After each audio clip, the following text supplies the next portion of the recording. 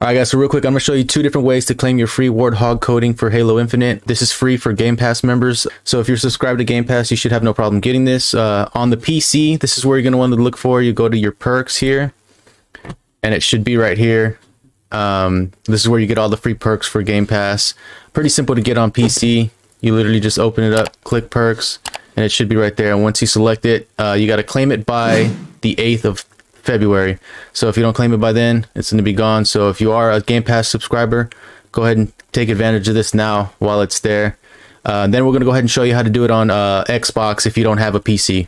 Alright guys, so for Xbox, it's going to be basically the same thing. You're going to go to your Game Pass app, open it up. There's going to be a section down here right next to deals where it says perks. Select that and it should be right here. Same thing applies. You just select it, hit claim. It'll give you your code. You got to go to Waypoint and put that code in. I'm gonna go ahead and do this on my PC now because it's a lot easier, and then I'll show you guys what it looks like in game.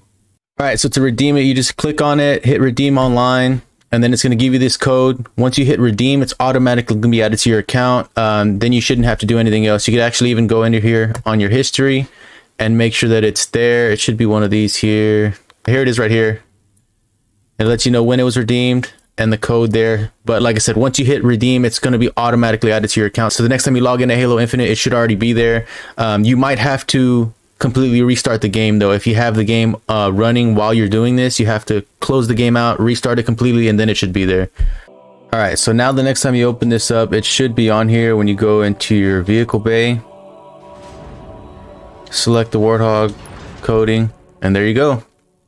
Fairly straightforward, but you do have to be subscribed to Xbox Game Pass. You get these cool little perks every now and then on there. So if you are subscribed to that, I would check that every now and then because you could miss out on a couple of things. Because like I said earlier in the video, if you don't redeem them by the day listed, it will go away forever. So make sure you keep checking that every now and then. But that's it, just a quick video on how to redeem this coding on both PC and Xbox if you're a Game Pass subscriber. If you liked what you saw, make sure you like, comment, and subscribe, and I'll catch you in the next one. Peace.